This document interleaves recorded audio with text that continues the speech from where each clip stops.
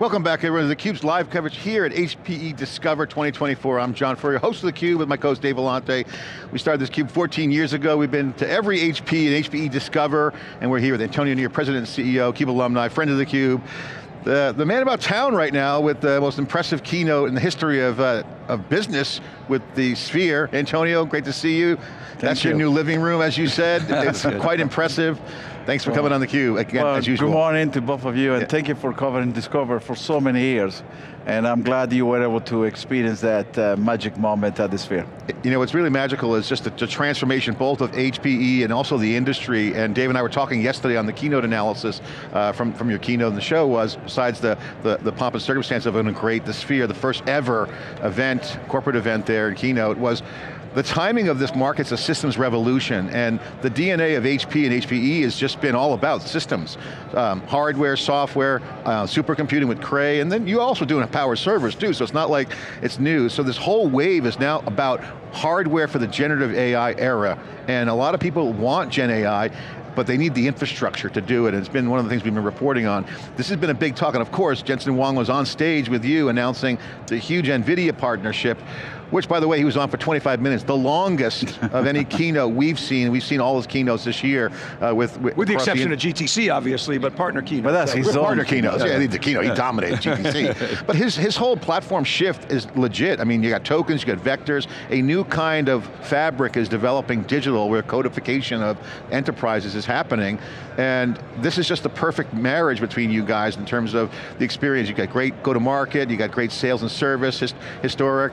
They bring that AI system combined with HP. It's been the big story. Tell us your thoughts on this and how it all came together and how it just clicked.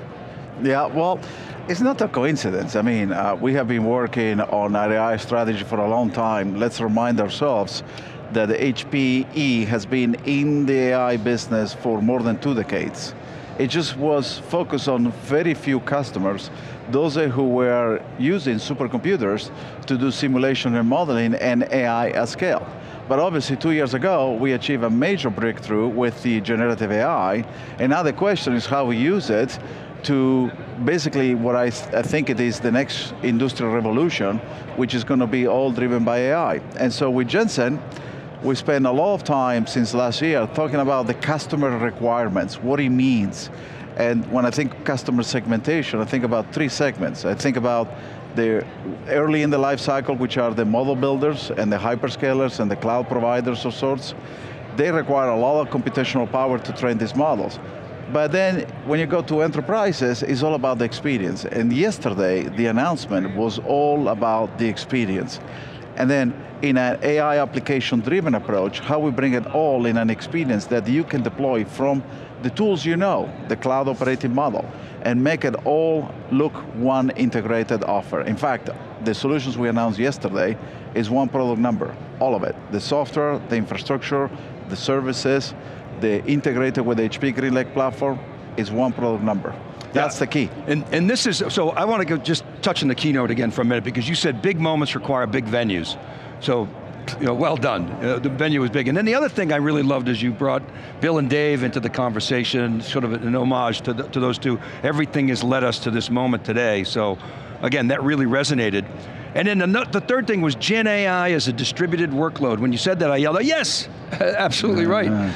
Because that brings new challenges. And then of course the two big announcements, the NVIDIA AI computing with HPE and the HPE private cloud for AI. Yeah. And the last thing I want to get your reaction on, because this was not easy for you to pull together, and you just mentioned it, one integrated solution. It's not just a bunch of stuff, it's not just servers and compute and storage. It's an integrated solution, and today customers need solutions. So when you speak to customers, what are they asking you? Why did it lead you to this solutions orientation as opposed to the speeds and feeds? Yeah. Well, first of all, I'm always proud to represent Hewlett-Packard brand in the Hewlett-Packard enterprise. We cannot forget our roots, and this company has changed the world in so profound ways. When you go back 80 years ago, whether it was transforming the movie industry with the audio oscillator, whether it was the finance and engineering with the calculator, and even participating in putting a man on the moon with the Apollo mission. So we have transformed many, many times. the world, and generative AI has the opportunity to transform the world again. But when it comes down to AI, and particularly the customers that we serve the most, they tell us, it's very complex, it's very difficult, and at the same time, it's a huge investment. So they need expertise, they need the simplicity of deployment, and they need to prove the return on investment on that step that they're taking. And so what we did yesterday with Jensen is to deliver the amazing innovation that he has, with the amazing innovation HPE has, in one integrated experience, and leverage that unified platform called HPE GreenLake to deploy. By the way, it's 3 clicks, and I counted because I did the demo, 24 seconds. To deploy an AI application. It's not a framework, it's not a bunch of tools that you have to stitch together. It is a solution with 3 clicks and 24 seconds, you deploy and you're up and running, whether it's inferencing, whether it's RAG, the retrieval augmented generation, whether it is a fine-tuning model, or whether it is a small training model, because large enterprises are few of them are going to create, they're going to create a large language model. It's not a reference architecture, you got the t-shirt sizes, which I loved. No. Oh. Yeah, I mean, the thing about it is that you set up there, we're going to have everyone trained. I mean, you basically burned the boat. You told your employees, you told your customers, we're going to be trained up, we're going to be doing this. I think you get a lot of benefit to NVIDIA. You bring the enterprise to them, they bring AI to you, so I see a great fit there, so check. The next question is on the go-to-market. How do you see that playing out? Because I see customers eating this up big time because you can just deploy the racks. They're used to doing that, but it's an AI system. It's got a supercomputing flair to it because the entire platform revolution has a supercomputing for the masses, for the new generation, not just the niche. Right. It's supercomputing is now the standard, which you guys have been doing, NVIDIA's been promoting it. So talk about how you're going to go to market with customers. Are you going to sell together? Because I think this is a unique partnership that you bring to NVIDIA. They bring the AI system. We'll bring it together. So talk about the go-to-market specifically. So first of all, from a go-to-market perspective, we're going to show up as a one company, not 2 companies in front of a customer. We're going to show up as a one company selling the same thing. Whether they are leading in their engagement or we are leading, we're going to show up as a one company. And both companies are going to get paid the same way. So that's obviously, it's very important, right? We're going to train, and we are already training. We already started 90 days ago, training thousands of our people because of our reach, right? Which obviously Jensen and team fully appreciate, but it's also backed by the partnership we have had for so many years, in fact, more than a decade. And you can see here on the floor some of the systems we are deploying today at the supercomputer level.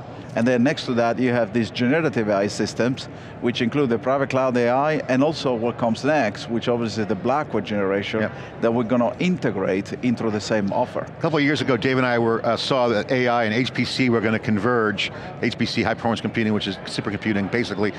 And we started covering supercomputing event 3 years ago. This will be our 4th year with theCUBE there, and it's now an AI show. And I want to ask you specifically, because the platform shift around tokens and vectorization is a computational revolution as well, but it's a supercomputing human interaction going on. And you mentioned transformation. HPC used to solve problems for Boeing, hardcore problems, big problems, big hairy problems.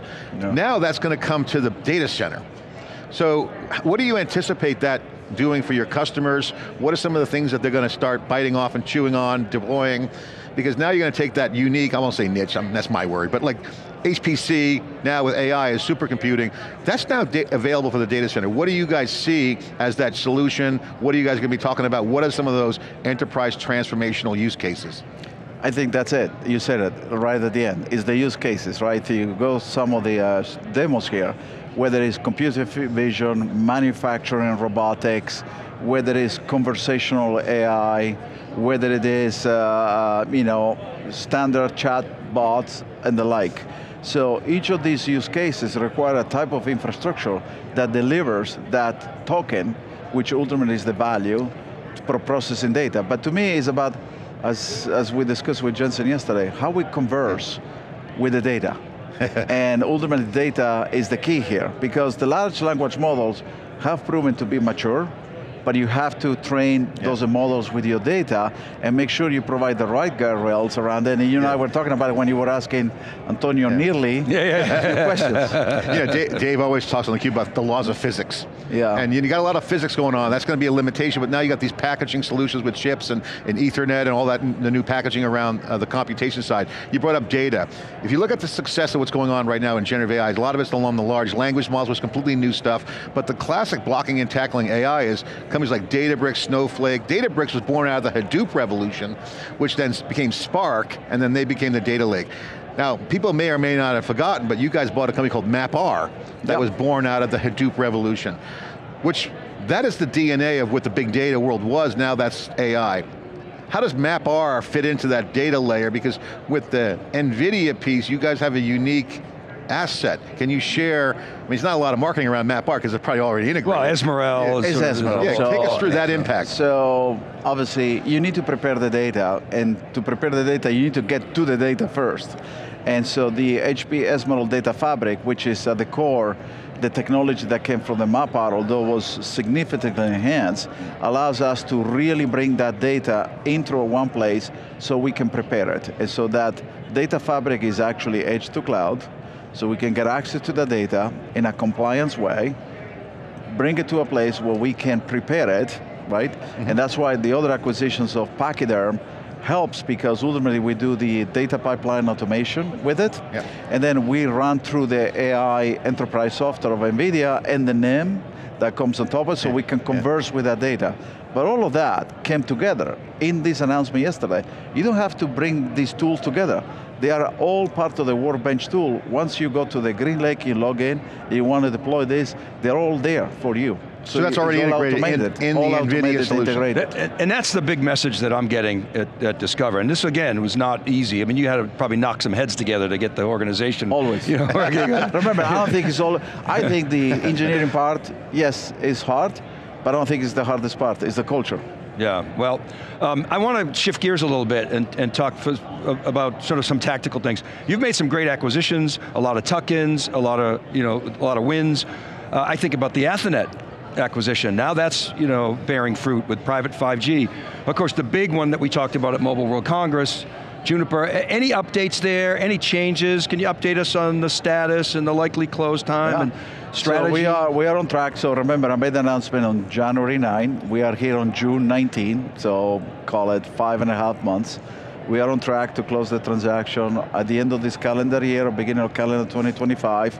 You probably read the news today about the UK, and it's because we filed now in the UK, and the UK have 60 days to review our filings, and that ends on August 14.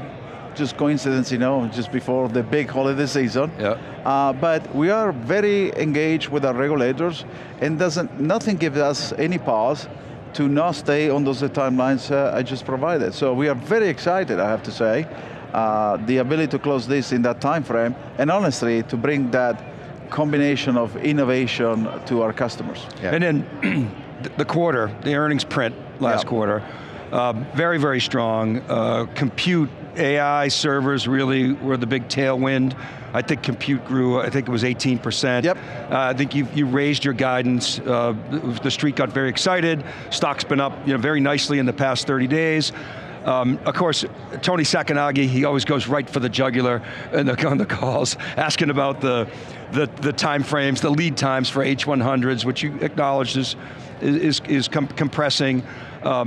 But you have enough visibility in the business. So we're seeing the AI trade broaden beyond just NVIDIA and Broadcom and the big hyperscalers. You have really confidence in your business enough to raise guidance, and who knows, maybe even you acknowledge on the call, maybe some conservatism. I don't expect you to restate guidance on theCUBE, but I wonder if you could talk about the momentum that you're seeing, and what gave you that confidence to... Well, first of all, again, I'm very proud of the progress we made last quarter. We had a very solid quarter. Not only we grew revenues on the back of doubling the revenue quarter over quarter in the AI system space, but also deliver a very solid performance on EPS, which was we exceeded EPS high end of the guidance, and very solid free cash flow. Plus 600, I think. Plus 600, 625 million. And part is because we are super disciplined on how we approach not just AI, but the rest of the business, including prudent cost discipline. For me, as I think about the rest of the year, we have, first of all, a significant backlog in the AI system space. Our pipeline against the backlog is a multiples of the backlog. So our backlog is approximately $3+ billion, and our pipeline on the AI side is a multiple of that. And so that's why we are very confident. In addition to the fact that we expect a small recovery, a modest recovery in the networking side, which has done phenomenal for us, but obviously as the industry go to the digestion, we are following the traditional market curves, although we have gained share, quite significant amount of share, but now we expect modest recovery and then enter 2025 with a different momentum in that business, and then hopefully we close the Juniper transaction so we can accelerate that momentum in a combined portfolio.